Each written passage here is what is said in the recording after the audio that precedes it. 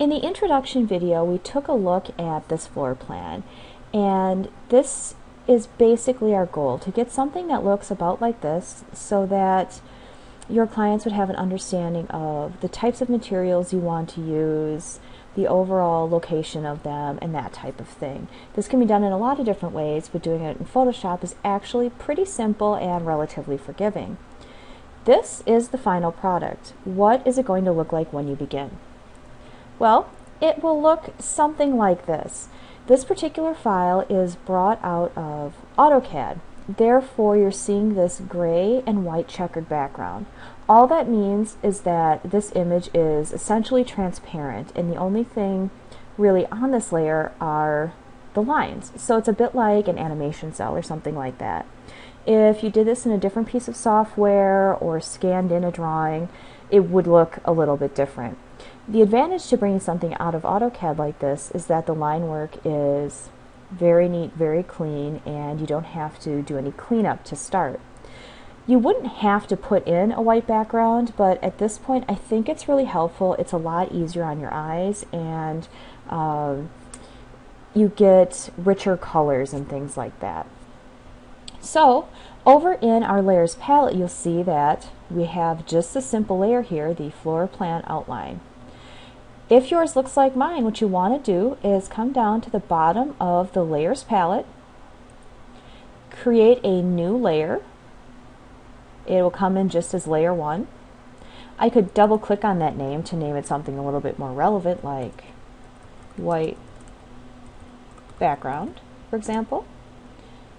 And right now, if I just come into the color picker, make sure I have white selected, hit OK, I can just use the paint bucket and fill that in with white. Real simple. Now what you might be thinking is, I just lost all the line work. What am I going to do? Well, you can rearrange the order of layers. So when you bring one in, it's actually going to stick it on top of whatever layer you had active. Not a big deal. In the layers palette, simply click on that layer. You'll see you get a little fist, and then just pull that down and put it underneath of the floor plan outline. Now you see something that makes a little bit more sense. It looks like a drawing on a white piece of paper. Okay, so now that we have the basic drawing set up, what we really want to do is start blocking out areas and filling them with different colors. So we're treating this a little bit like a coloring book. There's different ways to select in Photoshop, but really one of the easiest ways to do it is to go in with our magic wand tool. So over on the left of the screen, we have our toolbox, and a couple of buttons down we'll have the magic wand tool. Don't forget, when you're using Photoshop, if you're not very familiar with it, if you can't find a button, it very well might be hiding under a different button. They all kind of stack on top of each other. So you want the magic wand tool. On the magic wand tool, pay attention to your settings. Up at the top of the screen, you'll see that for each tool you open, there are different settings available for it. And the magic wand tool allows you to pick one selection at a time, add to the selection so you can click in multiple areas, remove from selection, or use an intersecting area. What we want to do is have add to selection, at least for right now. We can change the sample size. Right now, point sample will be just fine for what we're doing. And we can change the tolerance. This will matter to people more that have perhaps scanned in a photograph or something like that. Since we brought this in out of AutoCAD, it's very neat and clean. Leaving it at 32 will probably be fine. If you need to be more picky, you can reduce that number, or if you need to be a little looser, you can raise it. We'll keep anti-alias checked. That will help smooth out the edges. And we will also keep contiguous checked. We want to grab connected areas, and that will be a good setting for us to start with. Then as you work your way around, what we'll do is click on the floor plan outline, because that's how we're going to select. Basically, unless I say different for one reason or another, when you do selections with this process, we will be coming back to the floor plan outline layer to do our selections, and then we will fill or create fill layers outside of this so that we can always come back to this simple black outline without having a lot of extra information that we don't want. As we work on this, it'll become a little more clear. So with the floor plan outline selected, I can use my magic wand and click inside the walls.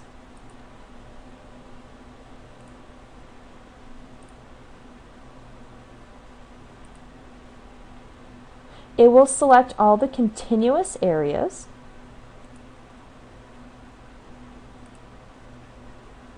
and we'll get something like this.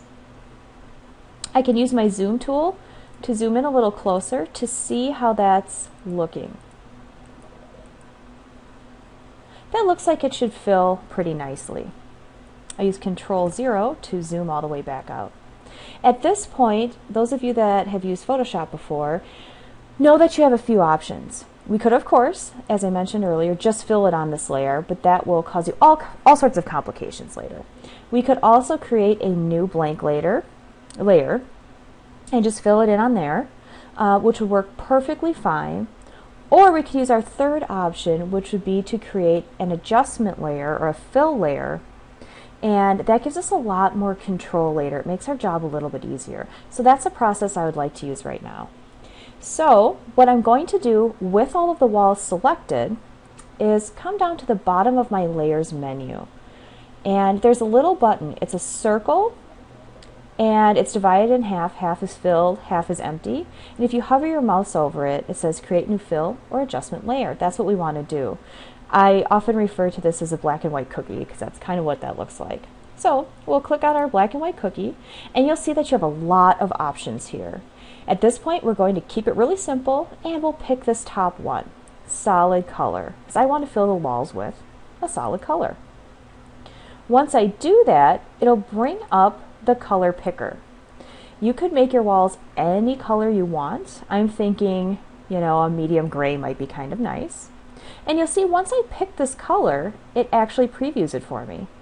And while I'm in here, I can pick different colors and actually preview what that might look like. It's a really, really handy feature. I could use magenta walls, but I think, like I said, maybe gray would make more sense. Once I have a color that I'm pretty happy with, I can hit OK. What you'll see has happened over in the Layers palette is we've created a new fill layer directly above the floor plan outline layer. It's giving me a thumbnail preview of the color I have, and it's also giving me a preview of the layer mask. And this is showing me a basic idea of that wall that's selected. I'm going to double click where it says color fill and change that to say walls. As my file gets more complicated, that's going to be pretty useful. If I decide at some point I don't like this gray, if I simply double click on that gray thumbnail right there, I could come in, change the color, hit OK, and you'll see that it changed my wall color and my thumbnail preview. If I don't like it again, double click on it, open it up, say OK, and it'll change it to the next option. And this is going to be true the entire time you work. It's very, very useful.